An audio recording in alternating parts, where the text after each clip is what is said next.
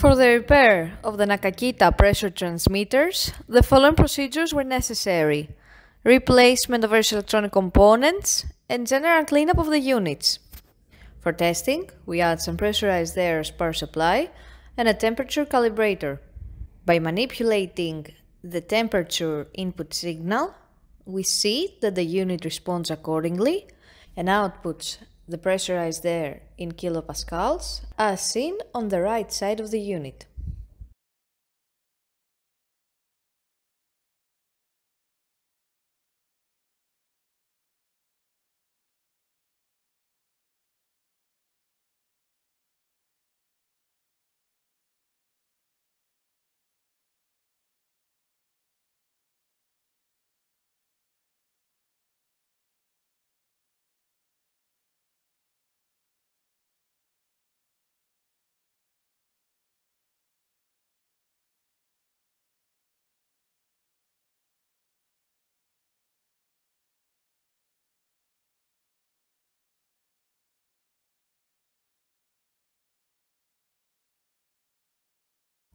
The same process is repeated for the second transmitter.